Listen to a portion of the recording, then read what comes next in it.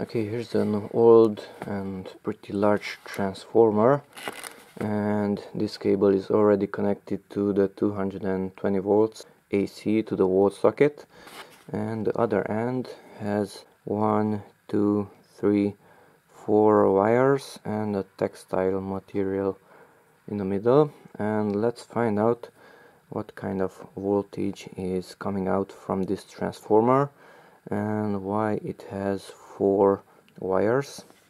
Okay, to find out the voltage I will use a multimeter, and on this multimeter here on the right side in this area we have alternative current voltage, AC alternative current, and here on this side we have direct current voltage, DC voltage and AC voltage.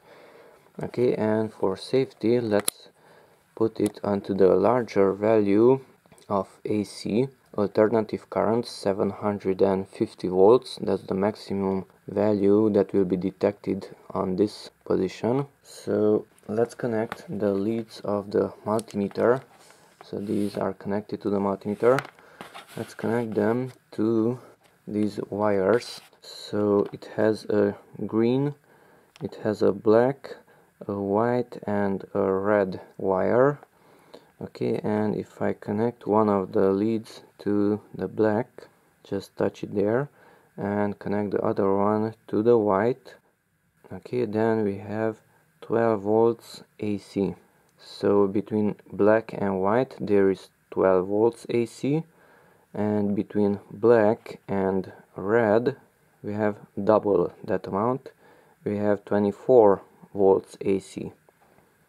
So the black is common, that's, let's say, the ground, and the white is the lower voltage, 12 volts AC, and the red is the higher voltage, 24 volts AC, and the green does not do anything.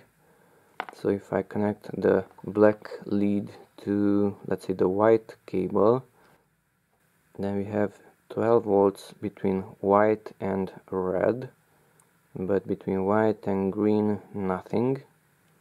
Okay, and if I connect it to the red, between red and green nothing, red and white 12 volts, and red and black 24 volts.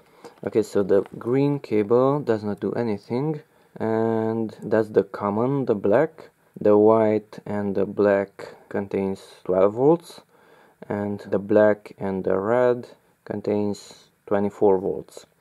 Okay, so that's on AC current. Let's set it to a higher value, 200 volts on DC. And if I connect the black to the black as before and the other one to the white, then we don't have anything. So if it's not measuring any useful voltage on DC and it is measuring something useful on AC, then the voltage has to be AC.